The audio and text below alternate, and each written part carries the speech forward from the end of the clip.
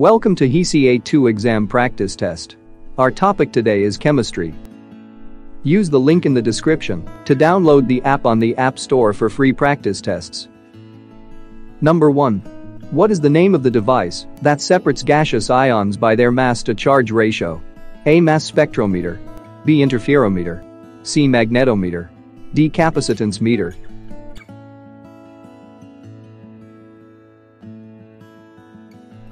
The correct answer is A. Mass spectrometer. Explanation. A mass spectrometer separates gaseous ions according to their mass to charge ratio. This machine is used to distinguish the various elements in a piece of matter. An interferometer measures the wavelength of light by comparing the interference phenomena of two waves, an experimental wave and a reference wave. A magnetometer measures the direction and magnitude of a magnetic field. Finally, a capacitance meter measures the capacitance of a capacitor. Some sophisticated capacitance meters may also measure inductance, leakage, and equivalent series resistance. Number 2. Which material has the smallest specific heat? A. Water. B. Wood. C. Aluminum. D. Glass.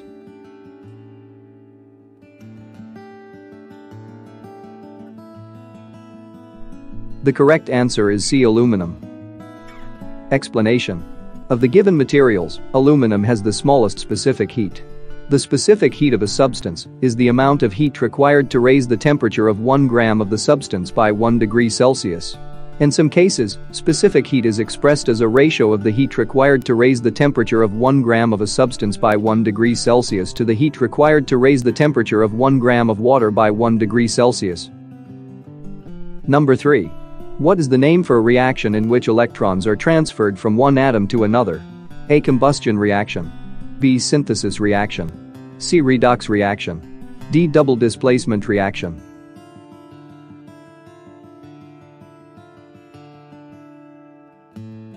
The correct answer is C. Redox reaction. Explanation. In a redox reaction, also known as an oxidation-reduction reaction, electrons are transferred from one atom to another. A redox reaction changes the oxidation numbers of the atoms. In a combustion reaction, one material combines with an oxidizer to form a product and generate heat. In a synthesis reaction, multiple chemicals are combined to create a more complex product. In a double displacement reaction, two chemical compounds trade bonds or ions and create two different compounds. Other common chemical reactions you may need to know for the HESI exam are the acid-base reaction, analysis reaction, single displacement reaction, isomerization reaction, and hydrolysis reaction. Number 4. What are van der Waals forces? A. The weak forces of attraction between two molecules. B. The strong forces of attraction between two molecules. C. Hydrogen bonds. D. Conjugal bonds.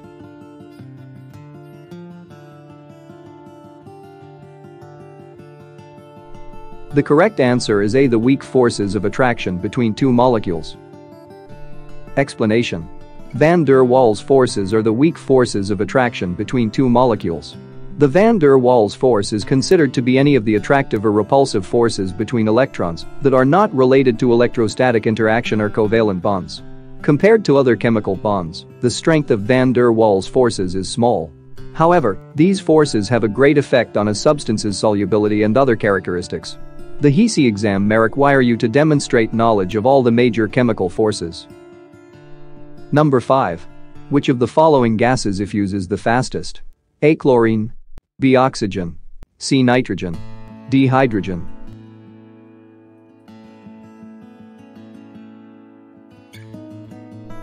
The correct answer is D. Hydrogen. Explanation. Of the given gases, hydrogen diffuses the fastest. It has the smallest molecular weight, and it is therefore capable of moving faster than the molecules represented by the other answer choices. In chemistry, effusion is defined as the flow of a gas through a small opening. The rate of effusion of a substance is inversely proportional to the square root of the density of the substance. This means that the less dense a substance is, the faster it will effuse.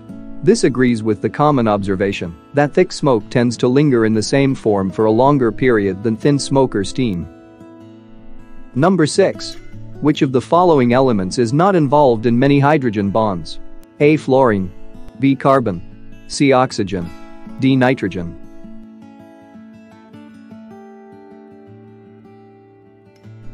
The correct answer is B. Carbon.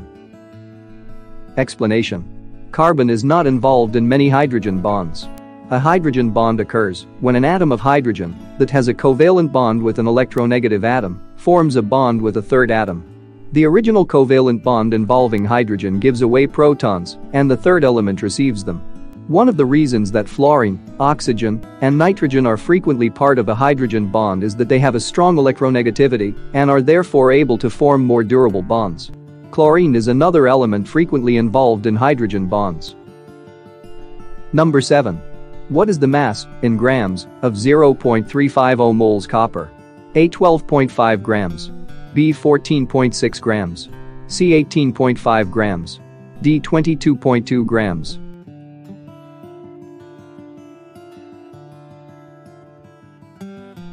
The correct answer is D. 22.2 grams. Explanation. The mass of 0.350 moles copper is 22.2 grams. This problem requires the use of the periodic table. There you will see that the molecular mass of copper is approximately 63.5. Take this figure and multiply it by the amount of copper given by the question, 0.350 moles. The resulting figure is 22.225, which, rounded to the nearest tenth, is 22.2 grams. In order to succeed on the HESI exam, you will need to be able to perform these simple calculations of mass. Number 8. How many d orbitals are there in a d subshell? A5. B7. C9. D11.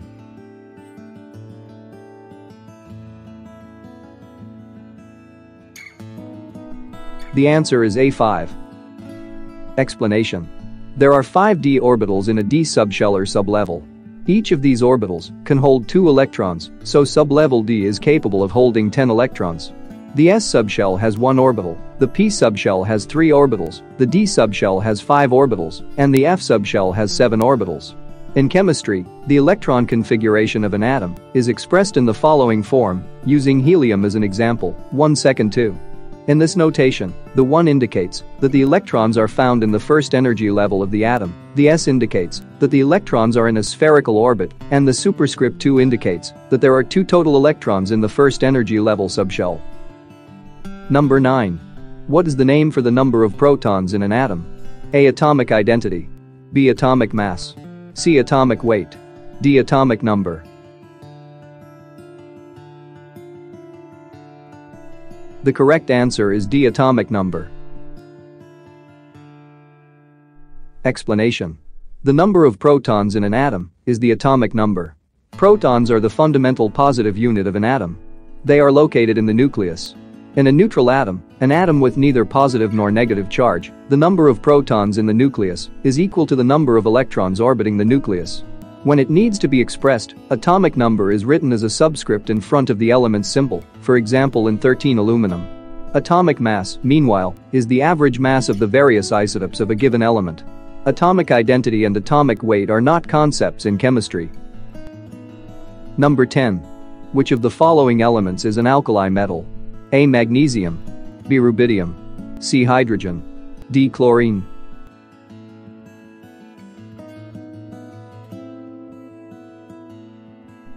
The correct answer is B. Rubidium. Explanation. Rubidium is an alkali metal.